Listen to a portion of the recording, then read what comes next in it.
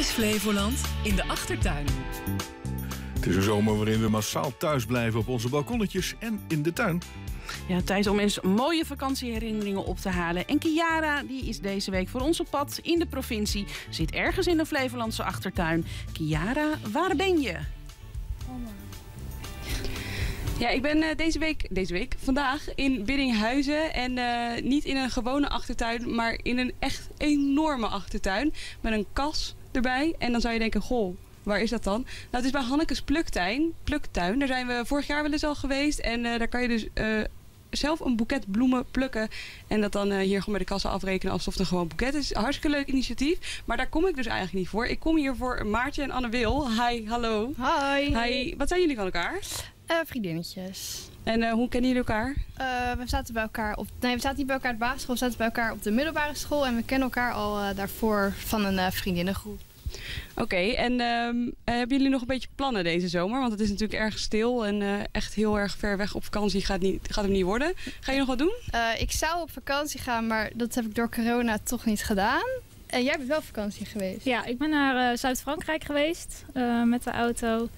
Ja, het was gewoon lekker warm. Ja, was het ook een beetje te doen qua maatregelen? Het was in de supermarkten moest je wel allemaal mondkapjes op. En je werd ook niet binnengelaten als je dat niet had. Maar verder was er niet heel veel van te merken eigenlijk. Nou, dat scheelt wel. Maartje, kun je uitleggen, waarom zitten we eigenlijk in Hannekes pluktuin? Mijn moeder die was eigenlijk altijd heel erg fan van bloemen. En toen dacht ze, in de zorg was ze toen ontslagen omdat het toen crisis was. En toen dacht ze, ja, ik wil toch iets doen met bloemen en dat vind ik leuk. En mijn tante die had toen een pluktuin opgericht. En toen dacht zij, weet je, dat vind ik een heel goed idee. Dus dat ga ik gewoon ook lekker doen. Dus zo gezegd, zo gedaan. Het zit gewoon in de familie dus. Ja. Wel leuk. Ja. En moet je dan zelf ook nu een beetje werken hier? Of doet je moeder dat alleen? Nee, dat doet mama echt. Dat is haar ding. En ik werk nu bij de gemeente heel erg leuk. Dus daar ben ik net begonnen. En dat doe ik. En als het echt heel druk is of in het weekend, dan help ik met alle liefde. En ik vind zelf bloemen ook heel erg leuk. Dus, Maar je bent dus net begonnen bij je nieuwe werk. Niet echt meer vakantie deze zomer dan? Geen vrijdagen? Nee, nog niet. Nee. Gelukkig was 36 uur. Dus dat scheelt. Daar is een beetje speling. Maar voor de rest gewoon lekker werken voor mij. Nou, 2 jaar geleden zijn jullie met z'n tweeën, of tenminste niet met z'n tweeën, maar met een hele groep op vakantie geweest. Waar gingen jullie naartoe? Wij gingen naar Cyprus. Cyprus, hoe kom je daarbij? Ja, we zijn een beetje wezen zoeken en we wilden eigenlijk niet te druk en te toeristisch. En toen kwamen we achter dat nog een stukje Europa was en dachten we, daar gaan we gewoon naartoe. En de dag voor de vakantie ging er iets valikant mis? Of tenminste, jullie kwamen ergens achter. Wat gebeurde er? Ja, dat kan jij het beste vertellen. Ja, wij hadden geboekt via Airbnb. Toen zijn we een aantal keer kregen we een mailtje van joh, de vertrekdatum verplaatst en de tijd verplaatst. En uiteindelijk zijn we een dag later vertrokken. Waarbij ook een tussenstop kwam op Kiev. En als je Kiev in wil, dan heb je een paspoort nodig. En 4 van de 5 hadden dat niet. Dus een kleine 10 uur van tevoren kwamen we daarachter voordat we zouden vertrekken. Ai. Dus uiteindelijk een noodpaspoort moeten aanvragen. En toen mochten we uiteindelijk wel weg. Nou, top. Dan denk je, de vakantie kan goed beginnen. Ja. Maar dat was niet helemaal waar, hè? Nee.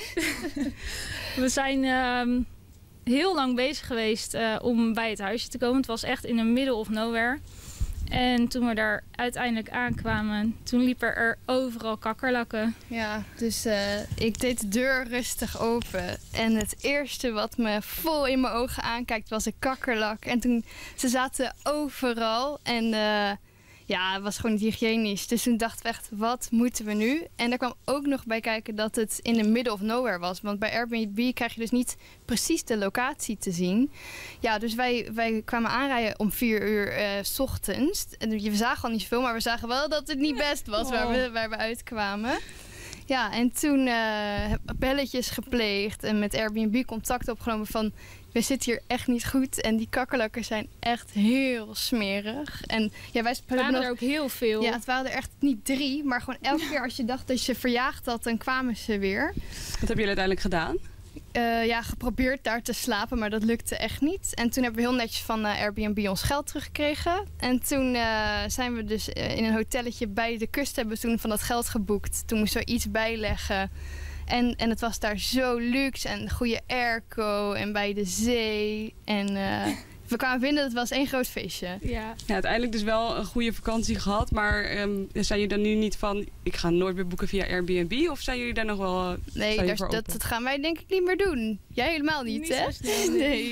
Nee. Gewoon, dat was niet, dat we ons geld terugkregen meteen, dat was wel heel netjes. Maar voor de rest, dat hele appartement, ja, er was wel was toch een mannetje op afgestuurd om inderdaad te verdelgen. Maar ja, ze bleven maar komen. Ze lagen ook in het zwembad. Dus wij hebben 's nachts vooral op het balkon gezeten en aan het zwembad gelegen. Om toch een beetje die rust te pakken. Maar het zwembad lag er ook vol mee. Dus het was ook gewoon niet lekker. Blij dat jullie na een dag weer weg konden daar. Ja, heel erg. En daarna nog een fijne vakantie gehad? Ja, dat was wel grappig. Want we zagen dus dat DJ Snake daar zou komen optreden. Dus toen dachten we, er was niet heel veel te doen omdat het dus niet zo toeristisch was. Dus we waren ook maar 1 Nederlander echt tegengekomen. En toen hebben we dus het kaartje gekocht voor dat concert naar DJ Snake. Kwam die niet? Nou, dus zaten we weer met nog meer pech. Dus, maar dat feest ging uiteindelijk wel door. En er kwam wel een DJ als vervanging. En dat was gewoon superleuk. Ja. Nou, gelukkig. Toch wel een fijne vakantie gehad. Ik heb voor jullie, of eigenlijk voor Maartje, maar ja, nu Anne wil erbij zitten, ook een beetje voor jou. We delen dat wel. Mooi zo. Het vakantiezomerpakket van de Omroep met daar een barbecue erin en wat leuke zomerse attributen. Hartstikke lief. Ja. Wil je dus ook zo'n zomerpakket? Dat kan nog steeds. We zijn nog steeds op zoek naar dit soort horrorverhalen met kakkerlakken en dingen. Allemaal heel welkom.